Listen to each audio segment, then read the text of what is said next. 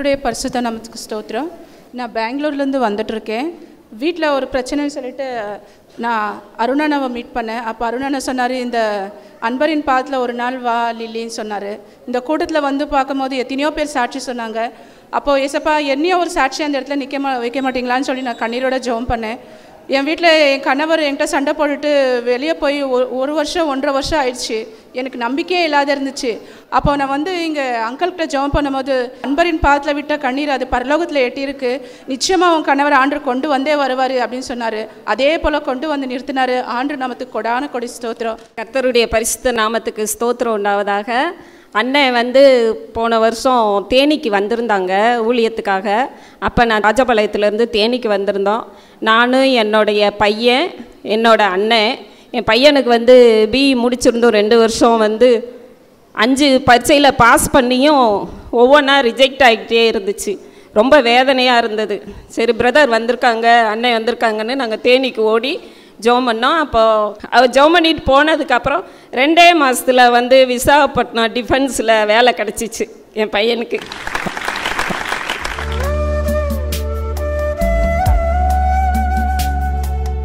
கிறிஸ்துவுக்குள் மிகவும் பிரியமான எனதருமை சகோதர சகோதரிகளே, நம்மை சிருஷ்டித்தவரும் நம்மை உண்டாக்கினவரும் நம்மை ஒருபோதும் மறந்து போகாதவருமாகிய இயேசு கிறிஸ்துவின் இணையற்ற நாமத்தினாலே உங்கள் எல்லாரையும் வாழ்த்தி ஆசீர்வதிக்கிறேன். அல்லேலூயா.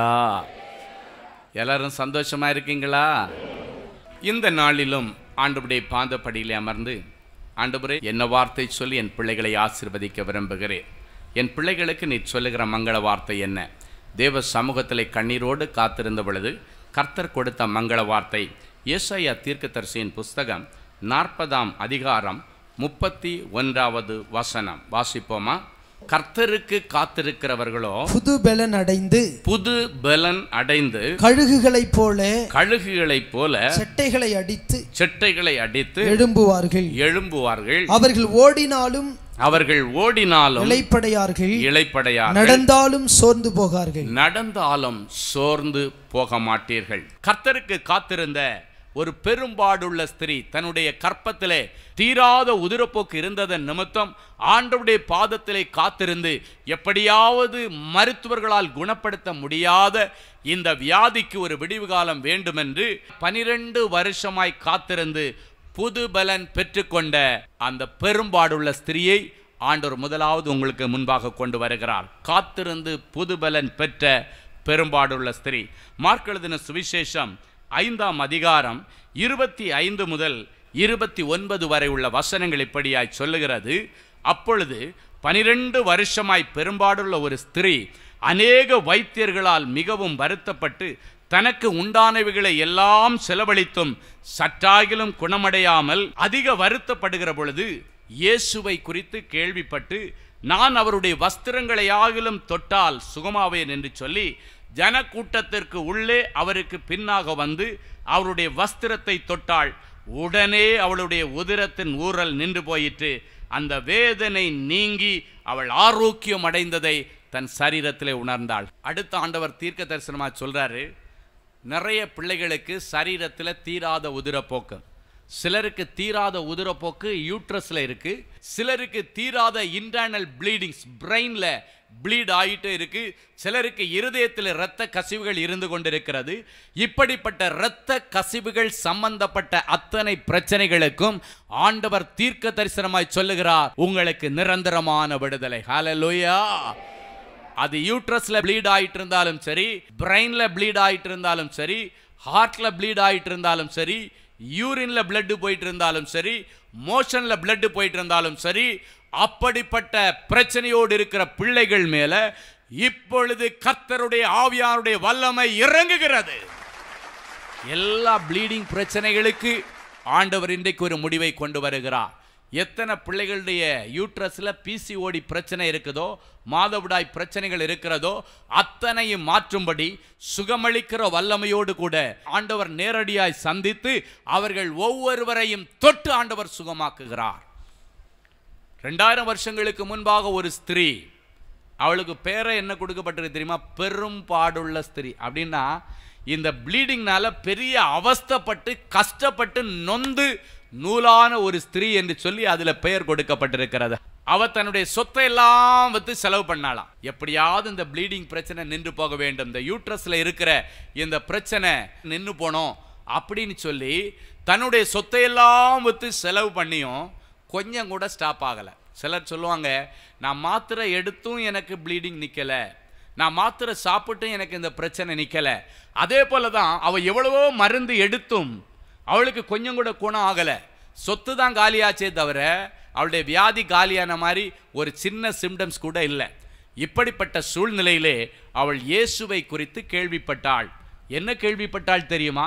எப்பேற்பட்டிய மரணத்திற்கு ஏதுவான வியாதியாக இருந்தாலும் இயேசுவாமி மனசு வச்சா எனக்கு நொடிப்பொழுதிலே அற்புதம், நொடிப்பொழுதில் எனக்கு ஒரு விடுதலை கிடைக்கும் என்று அவள் இயேசுவை நம்பி அவரை பார்க்கறதுக்கு ஒரு வாய்ப்பு தேடிட்டே இருந்தா. எப்படா ஜீசஸை பார்க்க எனக்கு ஒரு வாய்ப்பு கிடைக்கும், மருத்துவர்கள் எல்லாம் என்னை கைவிட்டு விட்டார்கள், இதுக்கு மேல இயேசு ஒருவரே வழி, எப்படியாவது அவரை சந்திக்க வேண்டும் என்று அவள் ஆவலோடு காத்திருந்த பொழுது இயேசுவாமி எங்க ஊரு பக்கம் வர்றாருன்னு கேள்விப்பட்ட உடனடியாக ஒரு டிசிஷன் எடுத்துட்டா. இன்னைக்கு எப்படியாவது போய் ஆண்டவர் என்ன தொடுறதுக்கு வாய்ப்பு கிடைக்கலனாலும் நான் போய் அவருடைய வஸ்திரத்தையாவது அவருடைய அங்கியாவது தொற்றணும், அங்கியில் உள்ள விளிம்பையாவது தொட்டா போதும் எனக்கு கண்டிப்பாக சுகம் கிடைக்கும் என்கிற நம்பிக்கையிலே விசுவாசத்தில் அவர் விசுவாச தீவிரவாதியாக ஓடி இயேசுவுக்கு பின்னால போறா. ஒரு பெருங்கூட்ட ஜனம் அவருடைய ஊர் பக்கமாய் போய் கொண்டிருக்கிறது. இயேசு கிறிஸ்துவை சுற்றி ஒரு பெரிய கூட்டம். அந்த கூட்டத்துக்கு மத்தியில் உள்ள ஓடி போய் ஆண்டவருடைய வஸ்திரத்தை அவள் தொட்டாள். அப்பொழுது அந்த வஸ்திரத்தின் விளிம்பு தான் அவளுடைய கையில் பட்டது. அந்த நிமிஷமே அவளுடைய உதிரத்தின் ஊரல் நின்று போனதை தன் சரீரத்திலே அவர் உணர்ந்தாள். அப்பவே அந்த ப்ளீடிங் ப்ராப்ளம் நின்று போச்சு. எப்ப ஆண்டவருடைய வஸ்திரத்தை தொட்டாளோ அப்பவே அந்த வியாதி நின்று போனதை அவள் தன்னுடைய சரீரத்திலே உணர்ந்தாள் என்று வேதம் சொல்லுகிறது. அல்லேலூயா. இன்றைக்கு ஆண்டவர் உங்களை பார்த்து சொல்றாரு, அவளாவது என் வஸ்திரத்துல விளிம்ப தொட்டா அவளுடைய அந்த பிசிஓடி பிரச்சனை, அவளுடைய ப்ளீடிங் பிரச்சனை, யூட்ரஸ்ல உள்ள வலி எல்லாம் முடிஞ்சு நொடிப்பொழுது அவள் சுகமானா. ஆனா இன்னைக்கு நானே என்னுடைய தழும்புகளால் உங்களை குணமாக்குகிறேன். அல்லேலூயா. என்னுடைய தழும்புள்ள கரம் உங்கள் மேலே இறங்குகிறது. கர்த்தர் தீர்க்க தரிசனமாய் சொல்லுகிறார், சில ஸ்திரீகள் யூட்ரஸ் எடுத்தே ஆக வேண்டும், யூட்ரஸில் உனக்கு பிரச்சனை இருக்கு, யூட்ரஸை எடுக்காம இந்த ப்ளீடிங் நிற்காதுன்னு சொல்லி உங்களுடைய டாக்டர் சொன்னதை நிமித்தம் யூட்ரஸை எடுக்கலாமா வேண்டாமான்னு சொல்றேன்னு சொல்லிட்டு விசுவாசத்தோடு இருக்கிற சிலரை என் ஆவியிலே பார்க்கிறேன். ஆண்டவர் தீர்க்க தரிசனமாய் சொல்லுகிறார், உன்னுடைய சரீரத்திலே ஒரு உறுப்பாகிலும் பிடுங்கப்படுவதில்லை. ஆண்டவர் நாட்டினது இப்பொழுது உன்னுடைய யூட்ரஸை ஆண்டவர் புதிதாய் மாற்றுகிறார். ஆமென். சில வாலிப பிள்ளைகள் யூட்ரஸ்ல இருக்கிற ஃபைப்ராய்டு நீர் கட்டிய சர்ஜரி பண்ணி எடுக்கணும் அப்படின்னு டாக்டர் சொன்னதன் நிமித்தம் உங்க இருதயத்தில் ஒரு விதமான கேள்வி, எனக்கு இன்னும் கல்யாணமே ஆகலையே, கல்யாணம் ஆகும்னாலே யூட்ரஸ்ல ஒரு சர்ஜரின்னா ஒருவேளை கல்யாணம் பண்ணி புருஷன் வீட்டுக்கு போகும்போது ஏன் இதை நீங்க முதல்ல சொல்லலை அப்படின்னு சொல்லி என்னுடைய வாழ்க்கைக்கு பங்கம் வந்துவிடுமோ என்று அழுது கொண்டிருக்கிற சில வாலிப பிள்ளைகள் என் இருதயத்தில் என்னால் உணர முடிகிறது. என் இயேசு சொல்லுகிறார், உனக்கு சரீரத்தில் எந்த கத்தியும் படாம உன் சரீரத்தில் யூட்ரஸ்ல இருக்கிற ஃபைப்ராய்டு கட்டி, நீர்க்கட்டிகள், கேன்சர் கட்டிகள் எல்லாவற்றையும் விலக்குகிற ஆண்டவர் இப்பொழுது ஆண்டவருடைய வார்த்தையை அனுப்பி வியாதியை உன்னை விட்டு விலக்கி போடுவேன் என்கிற வார்த்தை புறப்பட்டு சரீரத்தில் உள்ள எல்லா வியாதிகளையும் ஆண்டவர் மாற்றி போடுகிறார். ஹல்லேலூயா. அது கிட்னியில் இருக்கிற கல்லா இருந்தாலும் சரி, யூரினரி லைனில் இருக்கிற கல்லா இருந்தாலும் சரி, இல்லைன்னா பித்த பையில் இருக்கிற கல்லா இருந்தாலும் சரி, என் இயேசு தீர்க்க தரிசனமாய் சொல்லுகிறார், அப்படிப்பட்ட பிள்ளைகளுடைய வேதனை நீங்கி அவர்கள் சுகமாய் இருப்பதற்காக கர்த்தர் உன்மேலே தன்னுடைய வல்லமை அனுப்புகிறார். எல்லா கட்டுகளும் கட்டிகளும் கற்களும் உன் சரீரத்தை விட்டு பிடுங்கப்படுகிறது.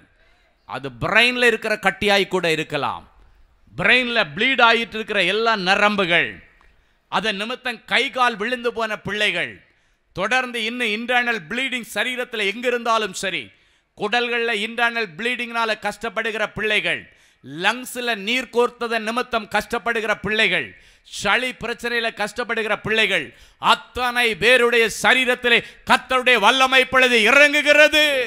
அப்படிப்பட்ட தீராத வயிற்று வலியில துடிக்கிற பிள்ளைகள் மேல ஆண்டவர் தீர்க்க தரிசனமாய் சொல்லுகிறார், உன்னுடைய பலவீனத்திலே என்னுடைய பலன் பூரணமாய் விளங்கிட்டு வேதனை நீங்கி சுகமாயிருப்பாய். இன்னைக்கு ஆண்டவர் சொல்லுகிற எல்லா வார்த்தைகளையும் நீங்க விசுவாசத்துல நம்பி நாளைக்கோ நாளை கழிச்சோ டைம் இருக்கும் பொழுது டாக்டர்கிட்ட செக் பண்ணி பாருங்க, உங்களுக்கு விடுதலை கிடைத்திருக்கும். அல்லேலூயா. சரி, 12 வருஷமா காத்திருந்த அந்த அம்மாவுக்கு நொடிப்பொழுதில் ஆண்டவர் அற்புதம் கொடுத்தார். அப்படியே வஸ்திரத்தை தொட்ட மாத்திரத்திலே இன்றைக்கு கர்த்தரே உங்களை தொட்டு உங்களுக்கு விடுதலை. அடுத்து 18 வருஷமா ஒரு அம்மா காத்துட்டு இருக்கிறாங்க அவருடைய பிசாசின் பிடியிலிருந்து விடுதலைக்காக. லூக்கா எழுதின சுவிசேஷம் 13ஆம் அதிகாரம் 11 முதல் 13 வரை வசனங்கள் சொல்லுகிறது. அப்பொழுது 18 வருஷமாய் பலவீனப்படுத்தும் ஆவியை கொண்ட ஒரு ஸ்திரீ அங்கே இருந்தாள். அவள் எவ்வளவும் நிமிரக்கூடாத கூனியாயிருந்தாள். இயேசு அவளை கண்டு தம்மிடத்தில் அழைத்து, ஸ்திரீயே, உன் பலவீனத்தினின்று நீ விடுதலையாக்கப்பட்டாய் என்று சொல்லி அவள் மேல் தமது கைகளை வைத்தார். உடனே அவள் நிமிர்ந்து தேவனை மகிமைப்படுத்தினாள். 18 வருஷமா அவளுடைய முதுகில் ஒரு கூன் விழுந்துருச்சு. அதன் நிமித்தம் மனுஷன் முகத்தை பார்க்க முடியாம தரையே பார்த்து கொண்டு அவமானத்தோடு 18 வருஷங்களை செலவழித்தாள். அப்படி இருக்கும் பொழுது ஒரு நாள் தேவாலயத்தை தேடி அவள் போனாள். அன்றைக்கு இயேசு கிறிஸ்து அந்த தேவாலயத்தில் பிரசங்கம் பண்ணுகிறார். அப்பொழுது எல்லாரையும் ஆண்டவர் பார்க்கிறார். வேதம் சொல்லுகிறது, அவளை கண்டு என்று சொல்லப்பட்டிருக்கிறது. எல்லாரையும் ஆண்டவர் பார்க்கிறார். பார்க்கும் பொழுது அவளுடைய முகத்தை ஆண்டவர் பார்க்கிறார். பார்க்கும் பொழுது எல்லாரும் அப்படி தலை நிமிர்ந்து பார்க்கிறாங்க. இவள் மாத்திரம் தலை குனிந்து உட்கார்ந்திருந்தாள். அப்படின்னா அவளுடைய பிரச்சனை என்னவென்று ஆண்டவருக்கு தெரிந்து விட்டது. செய்தி வேளை முடித்து ஆண்டவர் முதலாவது அவளை தன் பக்கத்திலே அழைத்தார். ஆண்டவரை தேடி வந்துட்டு திரும்பி போகும் பொழுது அவள் கூனியாக போகக்கூடாது. இயேசு கிறிஸ்து ஆவிகளை பகுத்தறிகிற கிருபை பெற்றவர். அவர் ஒரு தெய்வம்.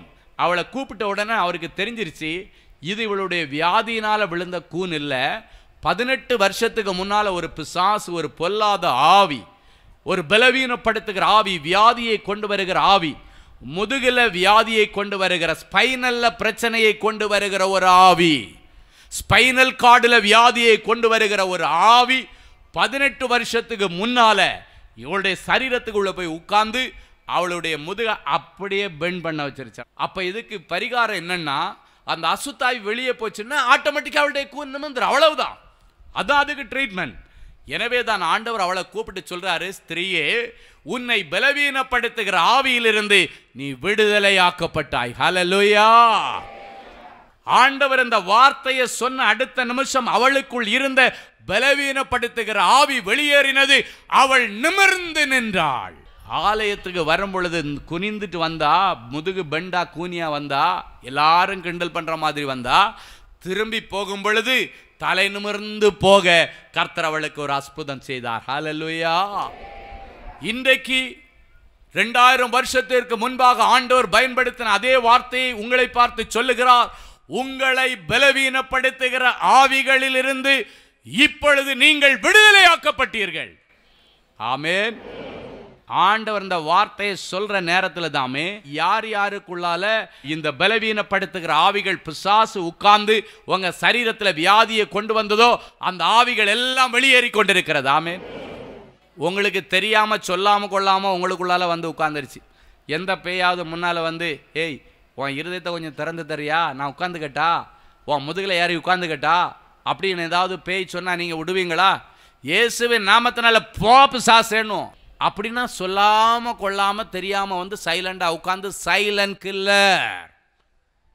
இந்த உலகத்துல பிசாசானவன் நடமாடி கொண்டிருக்கிறான். உனக்குள்ளால உட்கார்ந்து உன்னை சைலண்டா கொலை பண்ணனேன்னு உட்கார்ந்து இருக்கிறான்.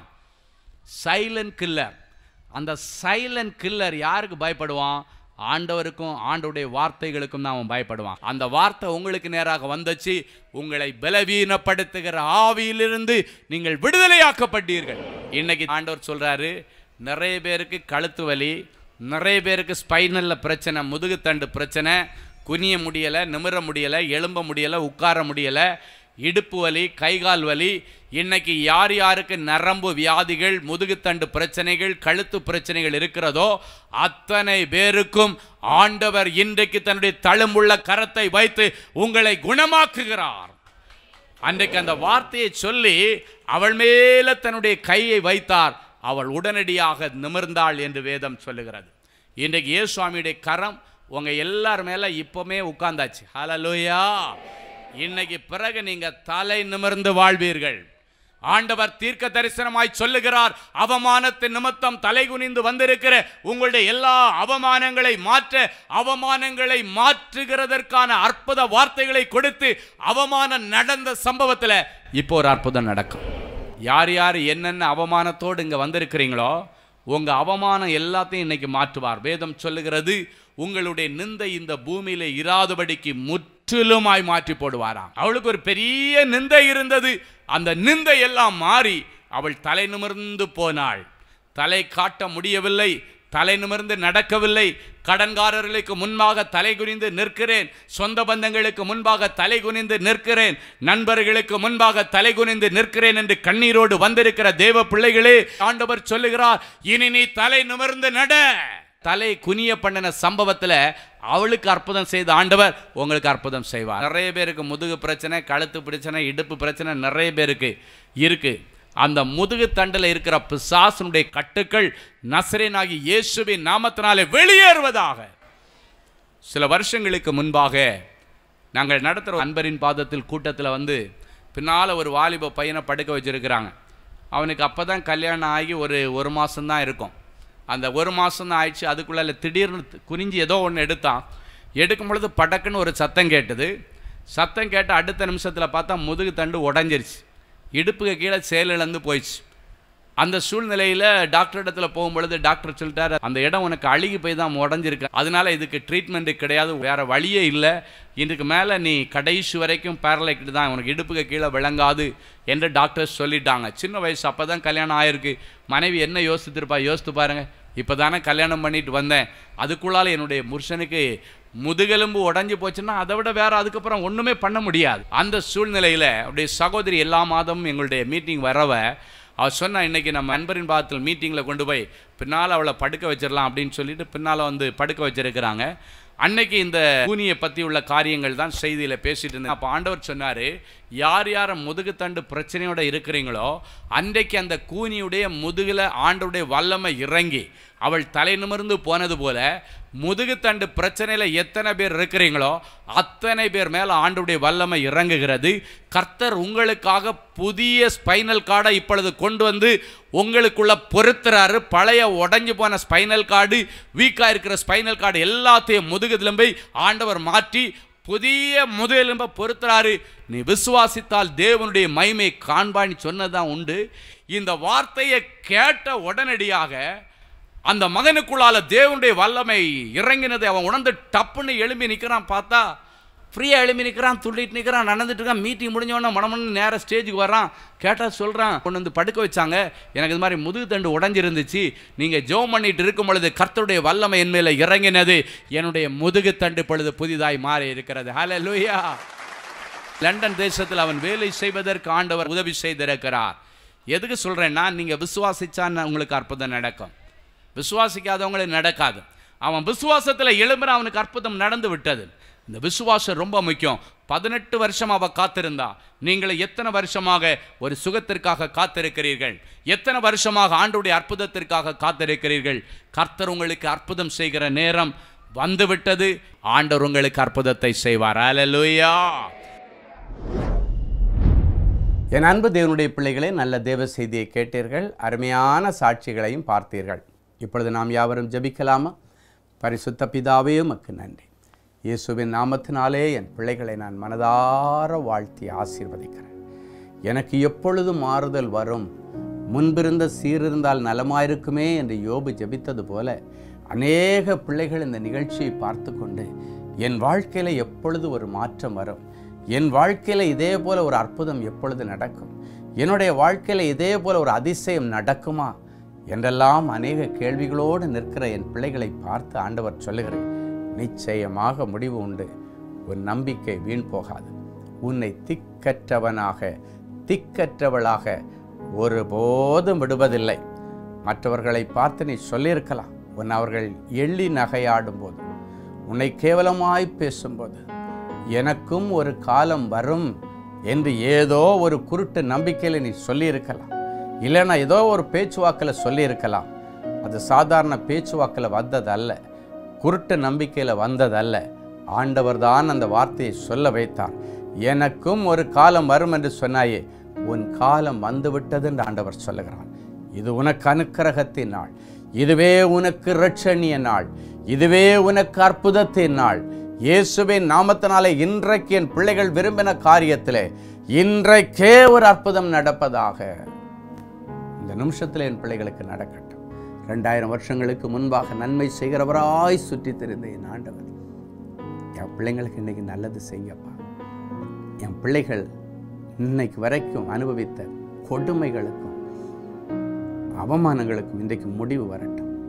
கனம் பொருந்தின பாத்திரமாய் என் பிள்ளைகளை மாற்றும். சினைமையால் சொன்னால், என்னை கர்த்தர் கனம் பொருந்தின பாத்திரமாய் வைத்திருக்கிறார். அதே போல இவர்களையும் கனம் பொருந்தின பாத்திரமாக கௌரவத்தோடு என் பிள்ளைகளை வாழ வைங்கப்பா. எங்கேயும் போய் என் பிள்ளைகள் பிச்சை எடுக்க நீர் அனுமதிக்க கூடாது. என் பிள்ளைகள் நல்லா வாழ்ந்து சுவிச்சிட்டு நிறைய பேருக்கு அள்ளி கொடுக்கக்கூடிய செல்வ சீமான்களாக சீமாட்டிகளாக ஆசீர்வதிக்கிறேன். இன்றைக்கே அவைகள் நிறைவேறட்டும். எல்லா கடன் பிரச்சனைகள் மாறட்டும், வியாதிகள் மாறட்டும். மரண பயத்திலிருந்து என் பிள்ளைகளை விடுதலையாக்கி சமாதானத்திலே என் பிள்ளைகளை நிலைநிறுத்துவீராக. தொடர்ந்து உம்முடைய நாமம் ஒன்றே மகிமைப்படட்டும். இயேசுவின் மூலம் பிதாவே, ஆமென். கிறிஸ்துவுக்குள் அன்பானவர்களே, ஆண்டவராகிய இயேசு கிறிஸ்துவின் இனிய நாமத்தில் அன்பின் வாழ்த்துக்கள்.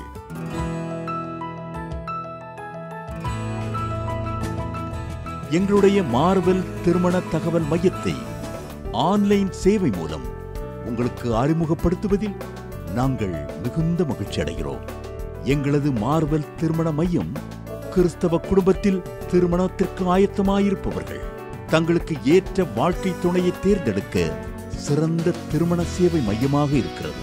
மேலும் மார்வெல் திருமண தகவல் மையத்தில் நீங்கள் பதிவு செய்வதற்கு எங்களது இணையதள முகவரி www.marvelmatrimony.com மற்றும் அலைபேசி எண் 7824855999 என்ற எண்ணிற்கு தொடர்பு கொள்ளலாம். சென்னை, நாகர்கோவில் மற்றும் மும்பை நகரில் உள்ளவர்கள் பதிவு செய்ய விரும்பினால் கீழ்கண்ட விலாசங்களில் உள்ள எங்களது அலுவலகங்களோடு தொடர்பு கொள்ளலாம். தேவனின் அன்பு ஊழியங்கள் எண் 14 ராமலிங்க நகர், OMR ரோட், SRP டூல்ஸ் அருகில், கொட்டிவாக்கம், சென்னை 41. Email info@marvelmatrimony.com. ஆண்டவர் தாமே உங்களை அளவில்லாமல் ஆசீர்வதிப்பாராக. Genesis Creations Media Academy, certification in media technology. Our course includes videography, photography,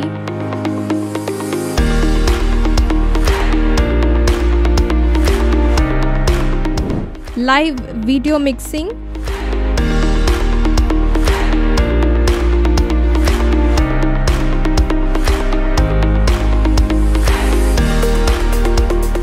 Photoshop, live sound mixing,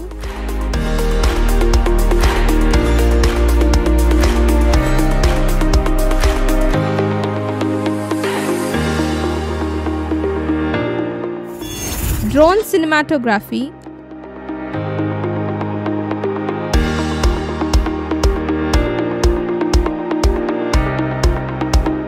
and video editing.